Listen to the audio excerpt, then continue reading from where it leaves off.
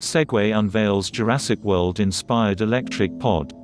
Segway has pulled inspiration from Jurassic World for a new personal transporter, a pod that resembles the gyrosphere. Called S-Pod, this electric vehicle lets riders sit comfortably while powering the two-wheeled machine using a small joystick attached to the seat. The S-Pod can hit speeds of 25 miles per hour and travel for about 44 miles on a single charge.